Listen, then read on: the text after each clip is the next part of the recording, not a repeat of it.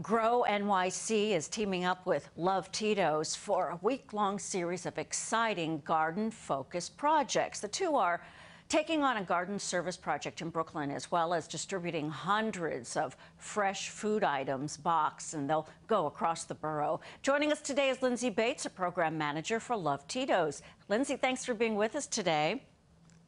Thank you so much for having me. I'm so excited to talk about all this great work we're doing with GrowNYC over this week. Cool. So Thursday at the Madison Hill Community Garden in Brooklyn.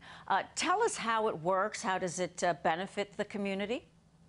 Yeah, absolutely. So the Madison Hill Community Garden has actually been around for a couple of decades. It's a great space to serve the community members. It has raised beds where they can grow vegetables as well as herbs, and also community gathering places for the neighbors to come together.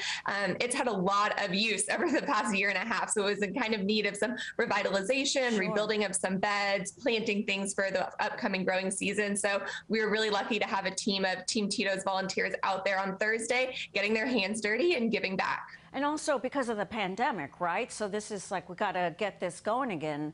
You know, a lot of people were not able to take part in this before because of the pandemic.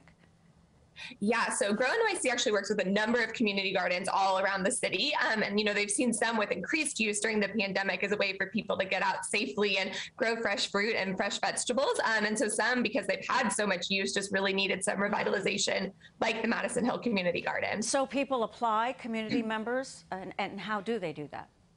So if you go to GrowNYC.org, they have all the information on the community gardens, both Madison Hill Community Garden and all of the ones they have throughout the city, and how different people can get involved with one close to them. Okay, now let's go to the fresh food box distribution effort, because that's a really big deal as well. That's tomorrow. And how does that take place? It's Saturday the 9th. What recipes will people get a chance to enjoy?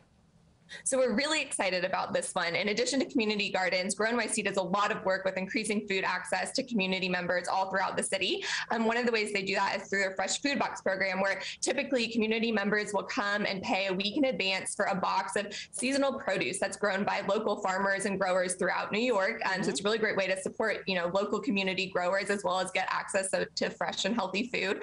And this Saturday, we're actually sponsoring 300 of those boxes, so they'll be free of cost. So they're going to be distributed to different organizations in the area, as well as to some usual community members who pay for the Fresh Food Box program. And we're really excited because this time we're adding in some special recipes that were developed by Chef David Stample, who is a GrowNYC volunteer as well as a culinary philanthropist. And he worked really hard to create recipes that highlight different produce that will be in the boxes, as well as seasonal produce that, you know, New Yorkers can get all around the city right now. Let's talk about his recipes. What will be included? Yeah, so he has a recipe for tangy Brussels sprouts, which looks absolutely delicious. He also has a roasted potato salad. And then for those who are 21 and up, he also came up with a great beet and punch, Tito's punch. That's a nice little cocktail to enjoy as well. So he's also, as something he has done for years and years, been involved with different nonprofit organizations. So let's talk about this Instagram Live coming up on Tuesday, the 12th, right? Tell us, what is he doing?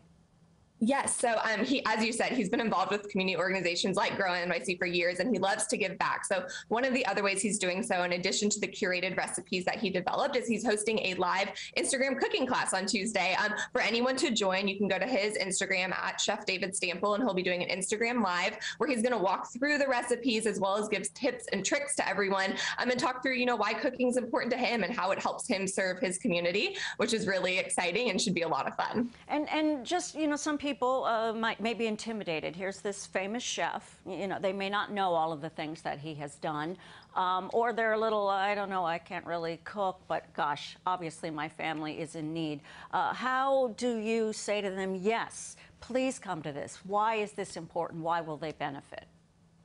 So I think one of the ways they'll benefit is that Chef David Stample is really great about breaking it down, making it easy. Like, he knows not everyone's a trained chef. And so he really works hard to create recipes and walk through things that are accessible to anyone, which I think is really exciting for people who may be intimidated from cooking or trying something new like that.